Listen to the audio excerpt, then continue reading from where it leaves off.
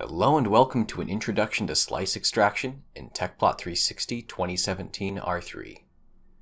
With 3 new modes of slice extraction, this video will describe when you should use the following settings.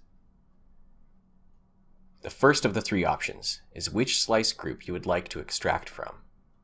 In previous versions, only the currently active slices could be extracted. With the Extract by Group option, you can now extract slices without toggling them on and requiring additional steps of loading and drawing. The next set of options allows for extraction to a single zone, the default in previous versions, or to separate the extraction regions depending on the connected regions. In this case, connected regions include zone boundaries where the slice goes across multiple zones, or when a single zone has distinct regions, such as flow through a nacelle or a wing with multiple sections.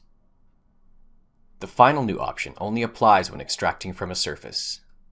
This option makes an attempt to save the extracted zone as an ordered zone, as opposed to the previous default of an FE line segment zone.